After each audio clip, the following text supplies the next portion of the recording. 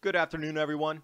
Another article talking about the mini ice age, but this time it states that human activity leads to both periods of warming and cooling. As well, throughout the mainstream media, you start to see more and more of these articles talking about Atlantic cooling, mini ice age, solar minimums. The ECHAM model referenced in the article is eerily similar to today's sea surface temperature anomalies, as well as the AMO going cool. And if you think it couldn't get any weirder, robots growing lettuce hydroponically.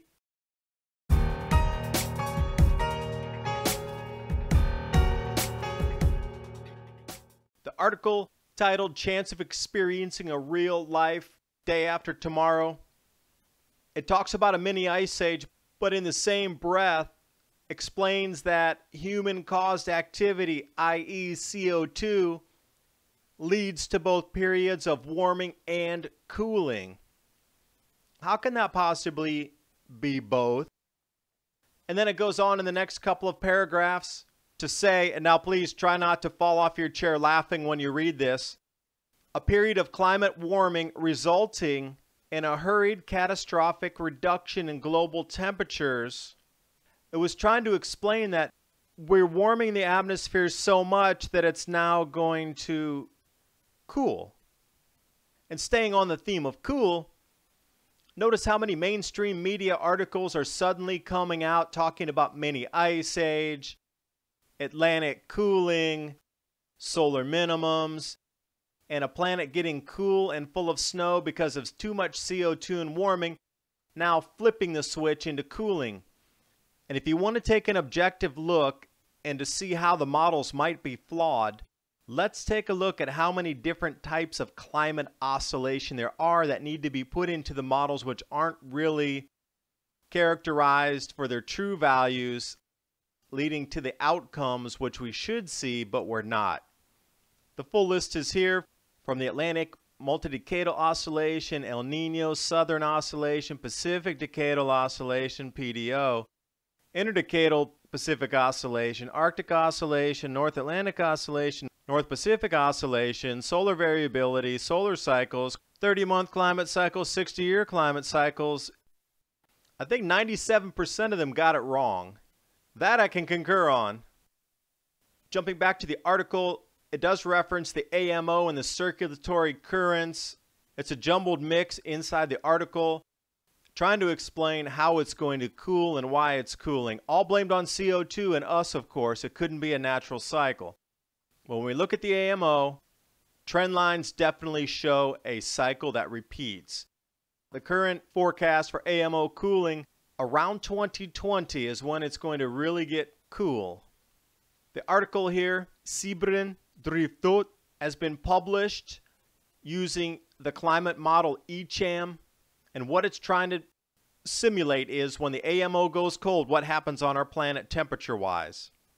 Now they put out two variables, one when the AMO goes cold, and then the other scenario without an AMOC collapse. On the left, referenced B image shows degrees below today's temperatures when it does go cold. To the right, C, if there is no cooling of the Atlantic. What I found really interesting on the image B, that was referenced heat uptake from 1950 to the year 2000, yet a lot of those numbers and variables are showing negative, which is the opposite of what they were saying would happen during global warming. What I did find anomalous was how this model is very similar in some areas on our planet currently with the daily sea surface temperature anomaly for August of 2015. Notice around Japan it shows the same cooling. The North Atlantic around Greenland, Hudson Bay, Baffin Island, it shows the exact same cooling. Africa and South America shows the same cooling.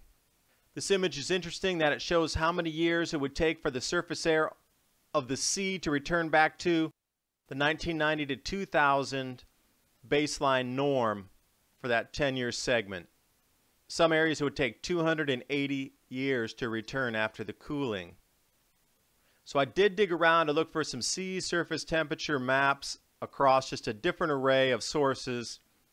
The one that you'll be most familiar with that's always in the newspapers and always on every news media outlet is this land and ocean temperature gradient from NOAA that comes out monthly. They call it now the cold blob that's under Greenland. This is a 3D model of what the subsurface of the Arctic Ocean looks like, so you can see how the currents could circulate through there. I'm just going to point out a couple ideas and things here, and I want you to make your own opinion. This is from Climate Monitoring Ocean Temperature. I would like you, A, to notice the area to the right off of Africa showing 0 temperature, decreases, and just a slight 1 degree negative temperature decrease in some splotchy areas. I would also like you to look at Kamchatka Peninsula around Japan, and also the entire southern hemisphere down at the bottom line where the degree markers are. Notice that snapshot. This is from NESDIS. Take a look at the difference in the temperatures.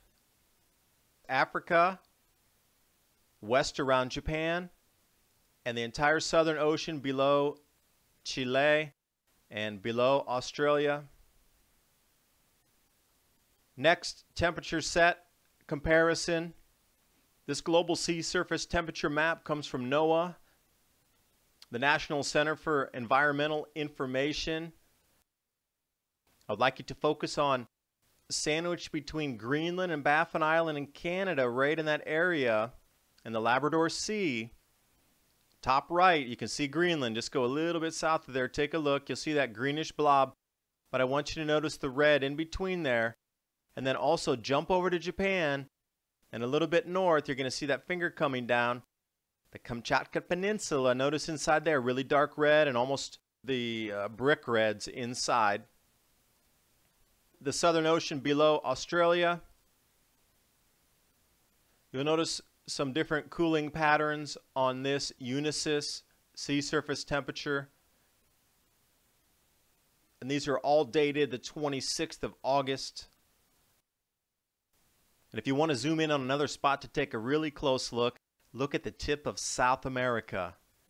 Notice that, and notice the cooling on this one that's being shown in a little more detail.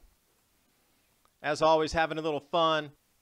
A new article talking about how robots are going to grow lettuce hydroponically to add into our food source when we need to go underground because of the solar minimum decimating our crops above ground. Robots will take your job.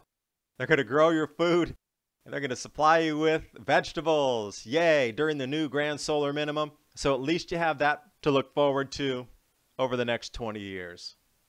Thanks for watching.